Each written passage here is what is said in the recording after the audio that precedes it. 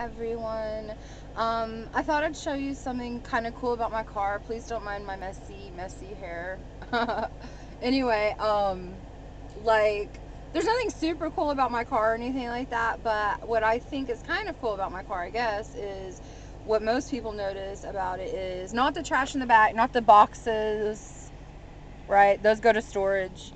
Not the crappy trash, which I know. Don't tell me. I know it's horrible. Don't tell me, okay?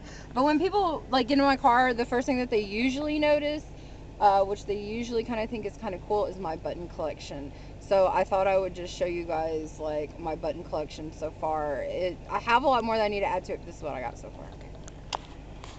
Wow, it's kind of like between my two seats at the top. Yes, I got free comic book day one and one from Staple, which is like a independent comic thing, and I got me some Michael Jackson and some Prince, and I got me one that says being a crabby bitch is part of my charm, because you know that's true.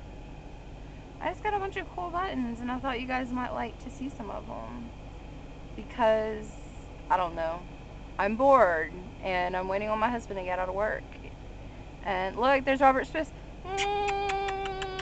Robert Smith, I love you. You're my husband. Okay, well, not my real husband, but my pretend husband. And Princey Pooh, Princey Magoo. And there's just some random ones. Like, this is from like a downtown, a local farm to market little store that we used to go to all the time. This one just says like Jesus is coming, not busy. This is I Am Loved. My husband gave me that one. It's like one of the old vintage buttons. Rose Gallery, where my husband goes and we buy all of our comic books and our 40K stuff. More Robert Smith because he's my husband and I love him. Anyway, guys, this is just my little button collection in my car, and I thought y'all might kind of find it interesting.